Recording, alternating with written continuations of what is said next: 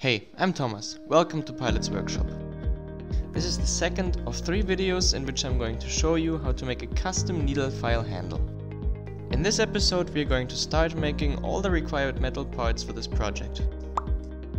The first piece we make in this video will be the metal cap that will later be glued to the wooden body of the handle. To understand what that part has to do, we first look at the original handle. So there you can see that the element that we're about to make has to hold the internal thread that enables the mechanics. It also has to offer enough space to accommodate all the parts of the internal clutch. Making of the piece begins with aluminium rod.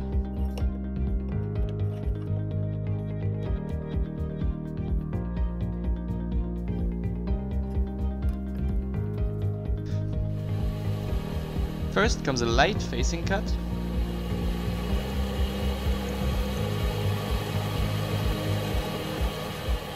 followed by a center drill.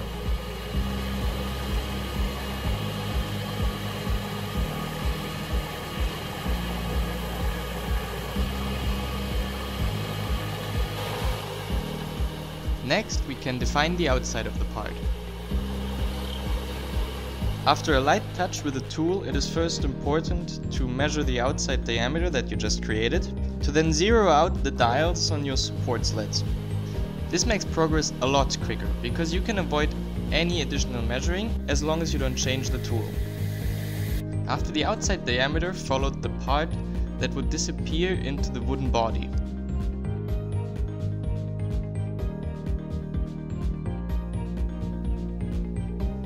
A quick touch with a knurling tool makes sure that the glue holds perfectly and permanently.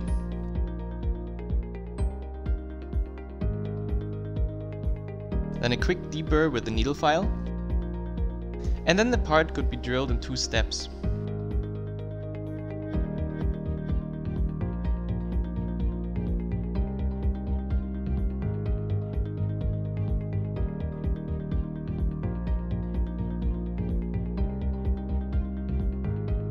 What followed was a quick countersink, and the part was ready for tapping.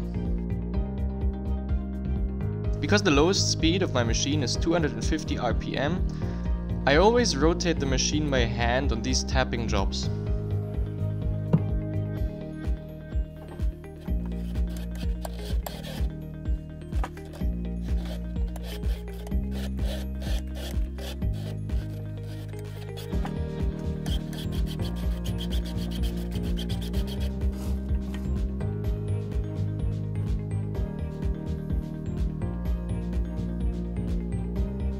These small M10 by 1 taps are 2-step cutters. Finally, the piece could be parted off.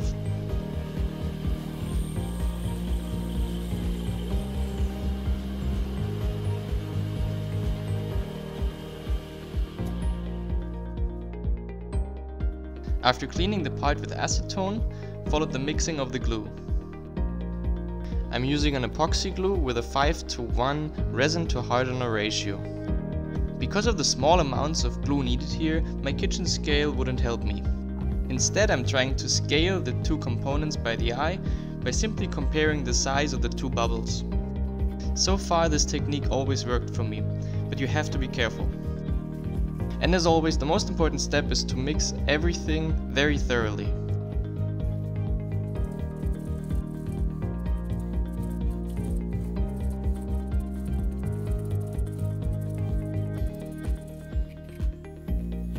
Then it was time to bring in the pieces. The resin that I use has a curing time of about 30 minutes, so I took my time to spread the glue evenly on all affected surfaces.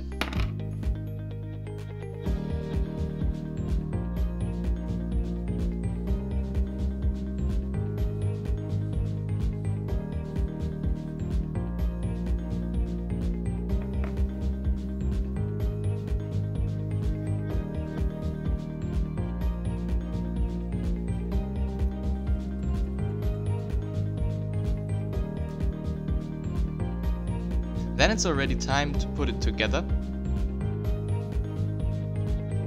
And then to wipe off all the squeeze out carefully so that you don't have to try taking it off once it's dried.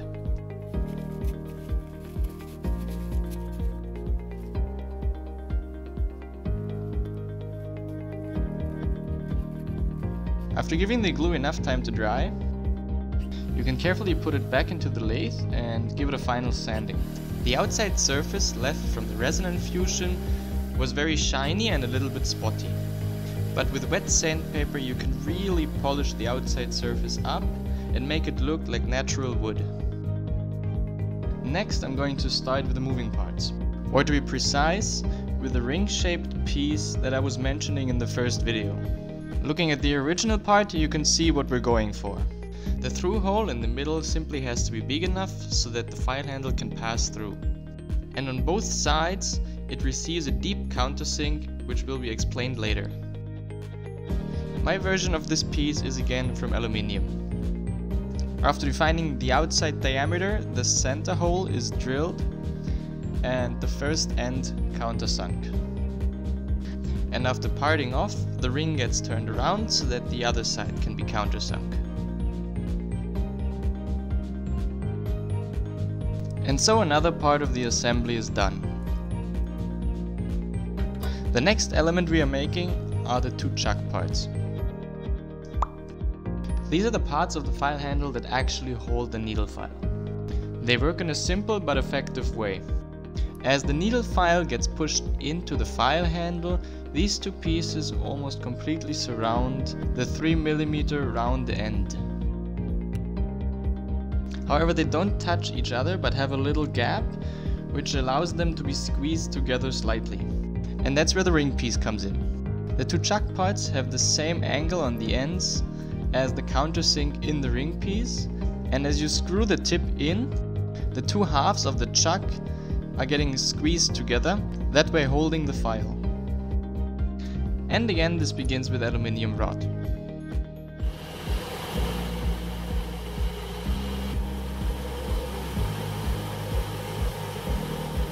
And after facing and turning the outside diameter, the part could be drilled to the precise diameter of the needle file end, which in this case was 3mm.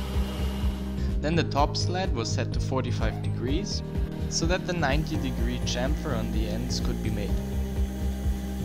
I'm doing this here with a parting tool, what looking back doesn't appear very smart, but my idea was that this way I could also part it off at 45 degrees. And that's where my camera stopped recording.